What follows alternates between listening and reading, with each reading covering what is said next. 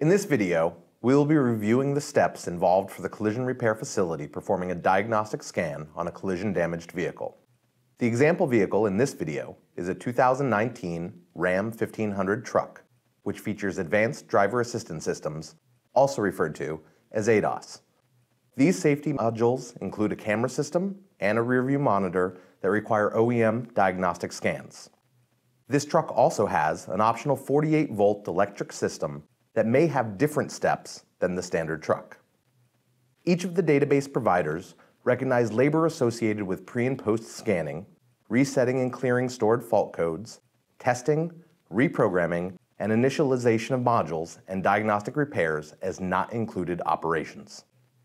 When writing the estimate, pre-scanning should be the top line, as this would be one of the first operations performed in the repair sequence.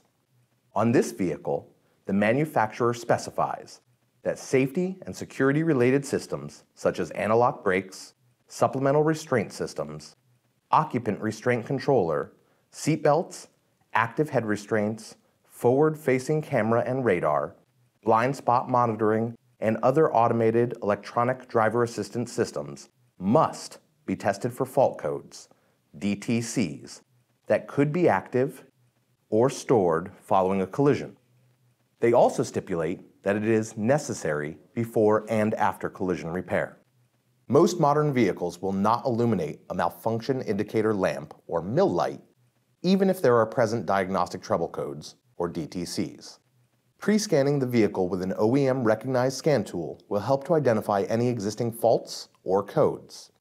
The OEM tool will also give visibility to proprietary systems that are unique to that OEM, while aftermarket tools may not have this capability.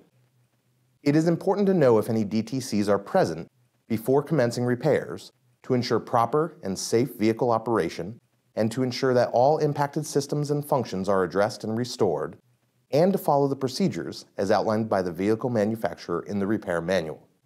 It's also equally important to take note of any live data in vehicle control models that may be out of specification. For example, seat weight and steering angle values are common things to check after an accident. Both are tied to safety systems, and there may or may not be a DTC indicating a problem. The scanning process can highlight the status of certain modules and may further inform the estimator if the replacement of the components is required. A pre-scan can avoid costly estimating errors and ensure the repair plan accounts for all operations that will be required prior to delivery, and alert to any potential more advanced diagnostic or calibration work that may require planning for sublet that may be required. Unexpected sublets can result in repair delays and missed delivery commitments to the customer. The Database Enhancement Gateway, or DEG, has developed a quick reference chart of labor operations or repairs requiring pre- and post-scan, initializations, and calibrations. To download this chart, visit www.degweb.org. It is important to remember the tasks and charges associated with different types of scans may differ. For the RAM line of vehicles, FCA specifies that this procedure must be performed using the Mopar YTEC diagnostic scan tool or at a company such as Aztec that performs remote diagnostic scans of the vehicle using FCA scan tools in conjunction with their patented Aztec device. Subletting to a dealer with the specified tools may also be an option, but may require additional considerations such as tow or transport of the vehicle to and from the sublet location.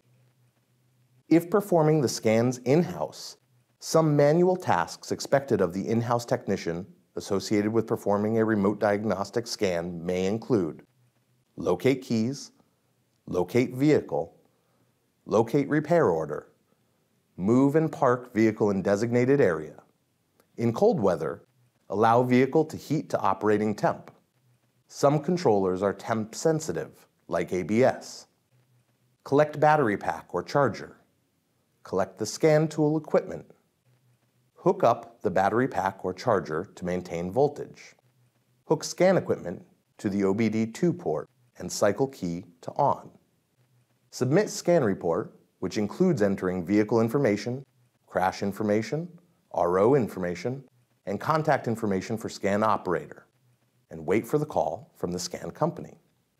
Be available to cycle the key, apply weights on seats, move seats, apply pressure to brakes, and more. Review the scan report, address necessary items in the service manual, and researching DTC flowcharts.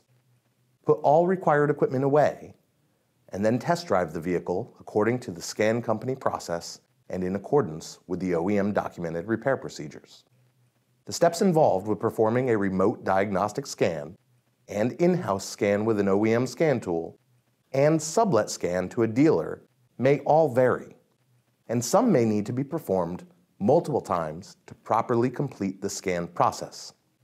Repair facilities should reference OEM tool lists, procedures, and position statements for information on approved scan tools and software for the make and model you are working on. Always reference OEM procedures for unique requirements specific to the vehicle you are working on. Many of the steps identified in this video would also be necessary as part of a post-repair scan process as well. It is also important to realize that diagnostic scans are steps in the fault identification and troubleshooting process. There are instances where an in-house scan may identify a repair or calibration task that cannot be handled in-house and may require sublet to the dealer. In these instances, the shop may have time invested in performing the previously mentioned work and still require sublet operations as well. For more information on this procedure or others required to complete collision repairs, please refer to the SCRS Guide to Complete Repair Planning.